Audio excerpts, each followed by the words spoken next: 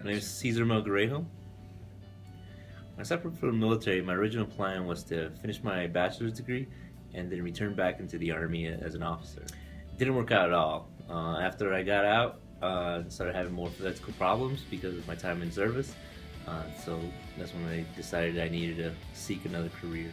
I was first introduced to the Engaged Network through the Work Study program when I was doing my bachelor's at University of Nevada, Reno.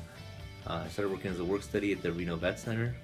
Eventually, I started to get hired on for the VITAL program with the Reno VA Hospital, and I started doing outreach programs.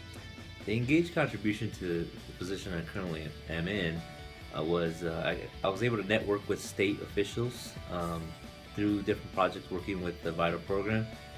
They saw my work ethic and they saw how committed I was to certain projects, and that was recommended to my current position. As an outreach coordinator for the Reno VA Hospital, I got to work with several job placement organizations. Through my experiences just working with them and trying to help out other veterans, they weren't really looking to help the veteran in what they really wanted to do in the long run. It was more just trying to place them in the immediate job. They weren't worried about their ultimate goals in life. Where Engaged differs from a regular job fair or a job placement organization is that they get to sit down with you one-on-one and talk about your career goals, tell you the truth.